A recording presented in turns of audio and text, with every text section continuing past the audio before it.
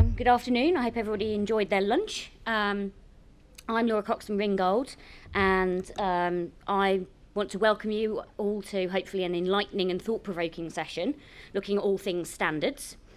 As we know, there are a huge number of standards in scholarly communications, covering a wide range of categories, including bibliographic information, metadata, transactional data, preservation, licensing, metrics, identifiers, authentication, knowledge bases, and much more.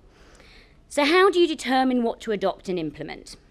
How do these standards work together? How are they developed and with which use cases in mind? And how, in the wider scholarly communications environment, do we all ensure that standards meet the right needs and are widely and quickly adopted? We've 4 great speakers today who will each give a short presentation about standards in scholarly communication from their perspectives as small and large publishers, a major standards body, and the view of the academic institution. We'll then follow up with a panel session with questions from the floor, so please do think about what you might like to ask. And don't be afraid to ask anything contentious.